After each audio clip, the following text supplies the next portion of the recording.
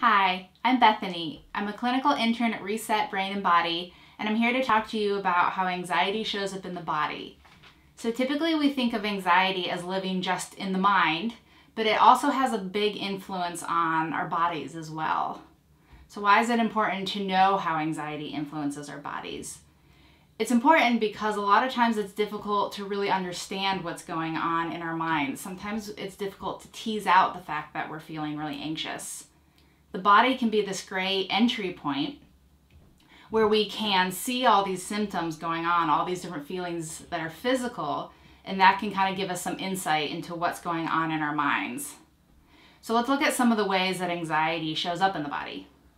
So some of the ones that you probably already know is that when you're feeling anxious, your heart beats faster. So you've got a racing heart.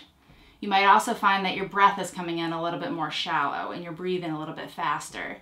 Those are some of the ones that are more readily noticeable to us, but there's actually a lot more ways that it shows up in the body as well. So for example, we might feel muscle tension. You might just feel tight all over your body. You might have headaches. Tension headaches and migraines are really common responses to stress. You might also feel tightness in your throat or almost feeling like it's difficult to swallow. You might feel like your chest is tightening and it's difficult to get a really deep breath. You also might feel stomach pain or digestive discomfort of any kind. Those are really common reactions to stress in the body.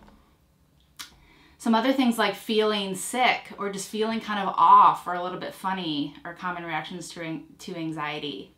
You also might feel cold, so feeling suddenly cold, feeling cold in your extremities and your fingers and your toes tends to be a reaction to anxiety as well. So it's great to notice some of these signs and symptoms in the body because that can give you insight into what's going on in your mind. So if you notice that you're feeling really tight, if you notice that you've got a headache, you've got a stomach ache, you've got that feeling of cold or that feeling that things are just kind of off, maybe you've got that tightness in your chest or difficulty swallowing, take a moment and pause and do a little scan. See, what's my mind doing right now? Am I feeling anxious?